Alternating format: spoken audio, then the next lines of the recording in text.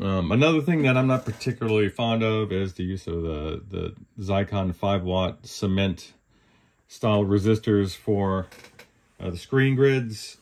I prefer like smaller or lower mass wire wound types, though those are that particular type.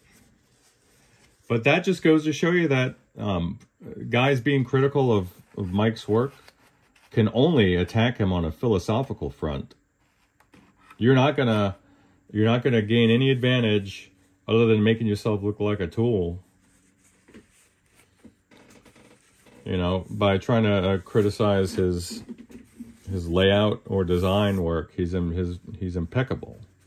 He's damn near untouchable. So this will capture all the funk that I'm looking to remove, and we'll just get underway.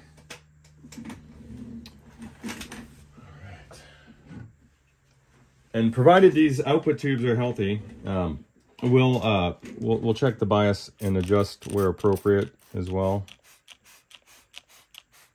This is just IPA, not the beer, obviously. But we're going to do a full scrub down.